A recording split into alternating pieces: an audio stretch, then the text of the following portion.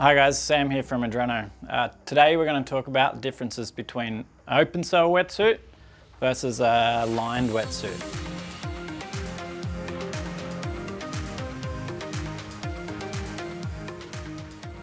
Okay, so what it means to have an open cell wetsuit, basically it's just a bare neoprene on the inside of the suit, so it hasn't been lined with anything.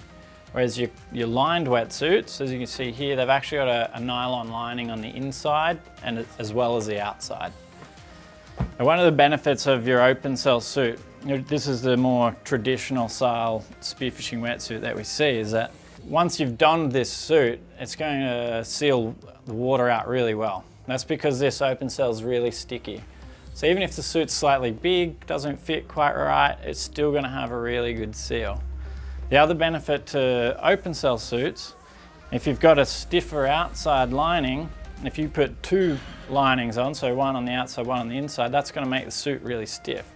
So only having one layer of the lining should keep the suit more flexible. So one of the big disadvantages you have with an open cell wetsuit, the material is really sticky, so you're going to have to use soapy water or at least water to get it on. The other big disadvantage being it's very fragile, so fingernails when you're putting it on or taking it off, it will tear very easy. It is repairable, but it does break easily. One thing you've got to be really cautious of with your open cell wetsuits is to make sure you use a wetsuit wash after each use. The pores in the neoprene are really good homes for bacteria. So that combined with the moist environment and then like heat where people often store the wetsuits, next time you go to use the suit, you put it on, you're going to break out in a rash. So make sure you use your wetsuit wash every use with your open cell wetsuits. So with the lined wetsuit, you don't need any lube to get it on. With this suit, you'll notice there's actually some glide skin seals at the extremities. So it's the same with the legs as well. That's actually glide skin on the inside. And that is to help seal the suit up without having to use soapy water to get it on. So big benefit there. It's also going to be much more durable with taking it on and off.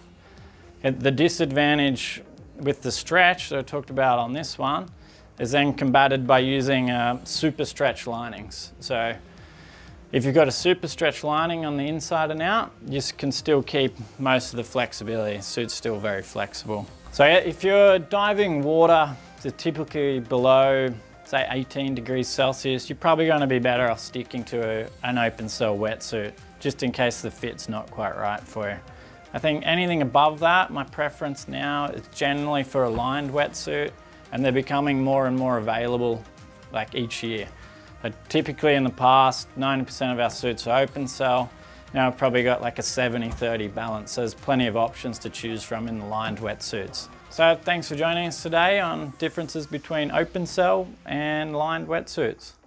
Thanks for watching, guys. If you'd like to see more, we have loads of content on our YouTube channel, so be sure to check it out. Also, if you enjoyed this video, don't forget to like and subscribe, and be sure to check out our stores. Or you can shop online at www.spearfishing.com.au.